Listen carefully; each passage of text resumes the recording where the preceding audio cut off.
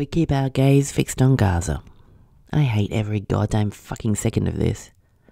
I crack jokes here and there to highlight the ridiculousness of the pro-Israel position, but the truth is I have never enjoyed this commentary job of mine less than I've enjoyed it this past month. Some nights I see dead kids when I close my eyes. There's a phenomenon called the Tetris effect where if you play the classic puzzle video game a lot, you start seeing the little colourful digital blocks in your mind's eye when the lights are out. Well, for me, now it's dead Palestinian kids. That's just my life now. As this horror drags on, from one seemingly endless day after another, I find myself acutely aware not just of the unfathomable suffering in Gaza, but of all the other millions of people around the world who are having the same experience that I'm having. Staring this nightmare dead in the eyes, day after day, week after week, just unable to look away in good conscience.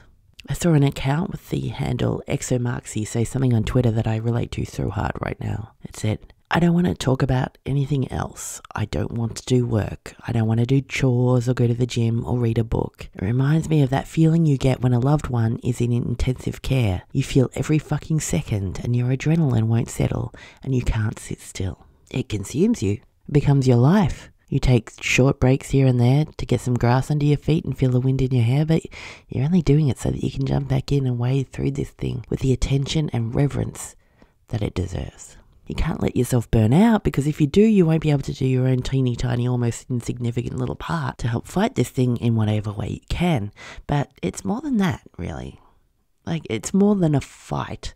There's also this acute awareness that even if it turns out that nothing we do can stop the slaughter in Gaza, it's still important to bear witness to it. You feel a responsibility, just as a human being on this planet, to keep your gaze fixed on what's happening and to not look away. It feels sacred. The responsibility, I mean.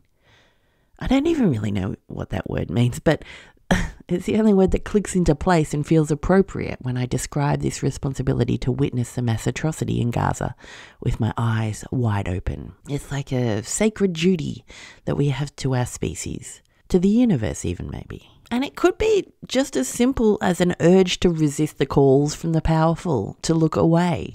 All the world's most powerful institutions want us to avert our gaze right now. They want us to scroll on, to dissociate, to take our attention elsewhere. We're all engaging in a very simple act of defiance by bringing attention and awareness to the very last thing the powerful want our attention and awareness on, one pair of eyes at a time. So we keep our gaze fixed on Gaza, no matter how much it hurts, no matter how horrifying it gets, no matter how much we cry, no matter how often we slump over and feel like we can't do it anymore.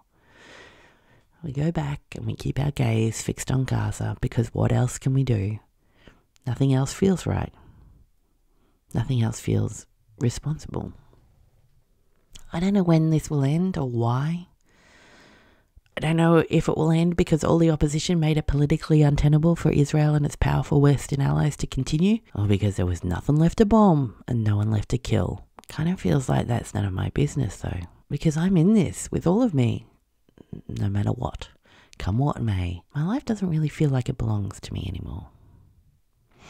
Anyways, so that's enough of that for the time being.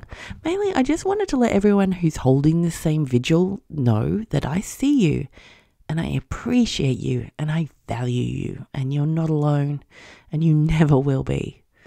I raise my glass to you, you beautiful, beautiful souls. Thank you so much for bearing witness.